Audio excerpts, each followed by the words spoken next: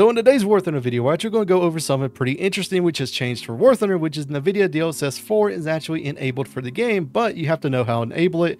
And to be quite honest with you, my performance gains that I've gotten from using DLSS 4, I can actually run ray tracing, full like ray tracing with Warthunder at around 150 to 180 FPS, depending on just what is going on. So honestly, it's pretty heavily increased the amount of stuff that you can do with it.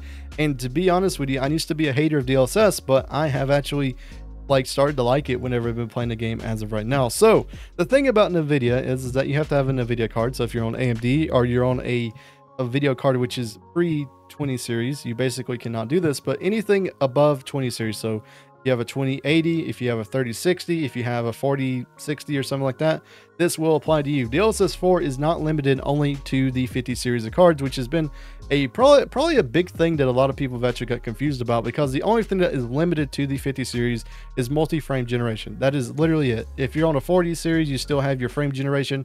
If you're on a 3060, you still have DLSS. You still have all these features, and they just improved upon them, which makes it a little bit better. So all you gotta do is you download this in the NVIDIA app. I'll have a link in the comments and a description for this. You download it, and then you go install your drivers. You should be on this driver right here, which is 572.16 if this is in the future and you're watching this, and Gaijin themselves haven't fixed this. And also, one thing I do want to point out, you should not be able to get banned for this. This is literally just going through the NVIDIA stuff itself to actually change something. So it's not like modifying files. It's literally just going through the NVIDIA app. And if they ban people for this, that would be just crazy. But at the same time, all you have to do is, once you have that installed, you have your new driver installed. And if you already have an NVIDIA app, I have heard from some people that you may have to reinstall the app completely to get the store stuff to work. But you go down to graphics right here, you find the game that you want to do, and you can do this for multiple games that support DLSS. You go to Warthunder, you scroll down here, and then all you have to do is do this one, DLSS override model presets. Switch this one, which it should be on this at the top over here. It should be use the 3D application settings. Switch this one down to latest. And then once you hit accept, it should do pretty well, and then you should be all right. But another thing that I have done actually is that you can go through all these presets and you can kind of figure out which one does the best for you. For me, at least, I've just been better off doing preset J, and I hit accept, and then it should do pretty well. You can do this for basically any game that you want to play. For example, if you go to Fallout 76 and go down here, it says unsupported, which means that you can't do it in. I believe Fortnite itself also is not supported, but if you go to a game like Path of Exile 2, as you can see right here, you can actually switch it over, get in there as well. Escape from Tarkov is exactly the same way. And so far, at least for me, testing it with different games and like Warthunder, for example, I even testing that with Cyberpunk. I'll probably even put some like footage of just Cyberpunk of how I've maxed out the game with ray tracing and path tracing, and I'm actually at a playable frame rate, which to me at least I never experienced before at all. Even though in Cyberpunk I'm using the frame generation, it just feels incredible that that's even happened. So for Warthunder, let's get on to the game, and then I'll show you kind of what has changed about it and what to do whenever it comes to DLSS settings. But yeah, let's get on to the game itself. Okay, one thing before we go back to the game though is go back to this setting as well, and if you want to actually change another thing, change this to DLA and do 100%, hit apply, and then it should look even better whenever it comes to actually the DLSS stuff. I did forget about that, but now we do have it. So all right, since this is a YouTube video, I am going to a little bit exaggerate it here. So this is actually on the previous drivers, actually rolled them back so I can actually show you what happens with this. But what we're going to do is we're actually going to go to ultra performance just so we can see it like insane. And the hanger itself, I don't know how much it's going to translate into the actual YouTube video, but if you notice right here, my tank itself is like shimmering, and it's also like the 50 cal. Look at the little antennas. I don't know if like you can see this at all, but at the same time, look at it like shimmering and everything. This is why I did not like DLSS whenever it came to previous Warthunder. Then also a huge thing that I also didn't like it about is that it made tracers bigger.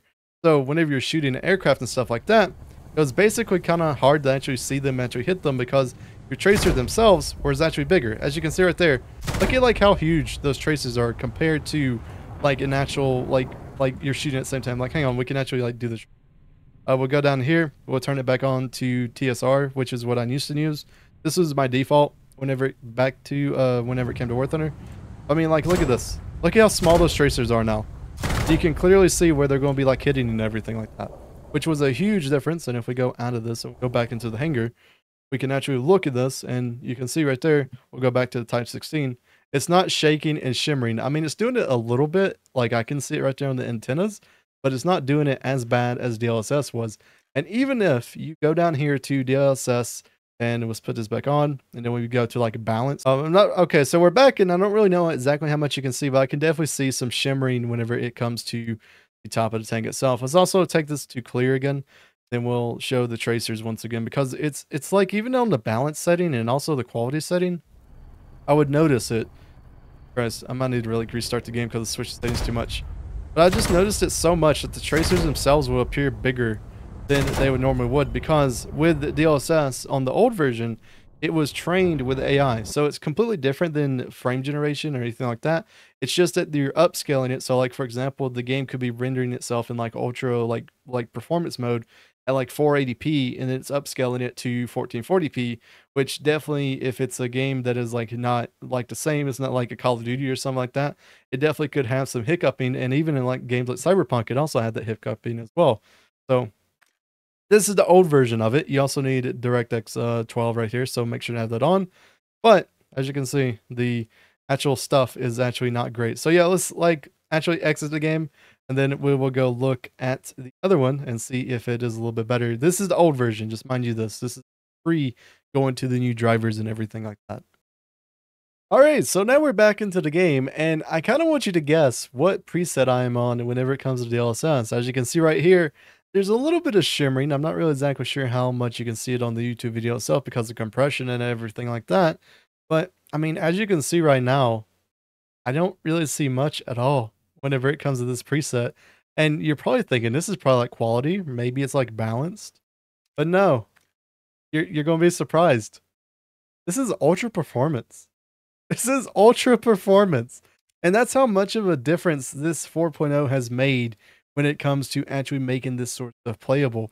I mean, like, I mean, I got to think about it, right? Like, if you're on something like a 2060 or you're on something like a 3060, you're having issues of running the game at max and everything, this is going to be like a huge help. And even if you're someone who wants to run the game itself with ray tracing and everything, this will also be a huge help as well, which I think just basically helps everyone, even with like lower GPUs and everything.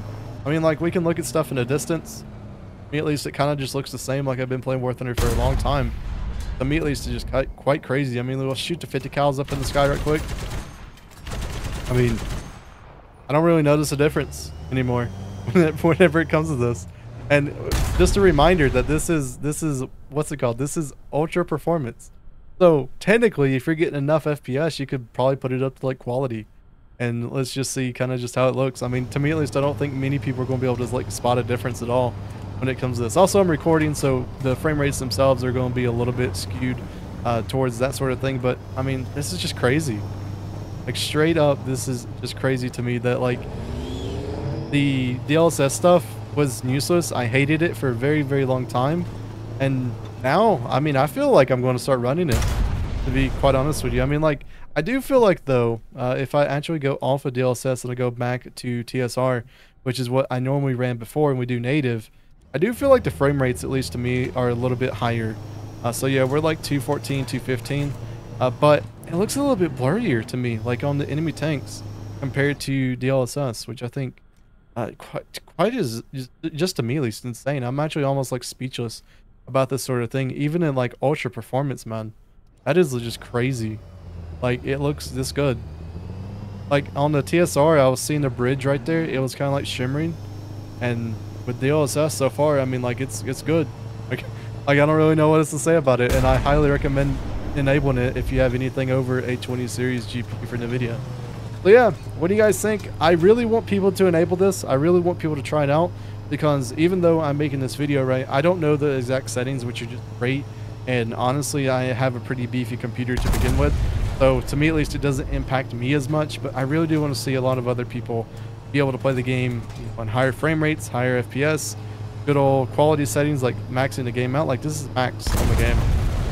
We have maximal settings and everything, which makes this game pretty playable. Yeah, let's see how everyone does. Make sure to actually help other people out whenever it comes to this. Like, everyone's computer is going to be different.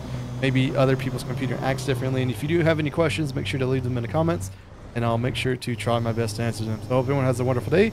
We'll see you guys in the next Warthunder video.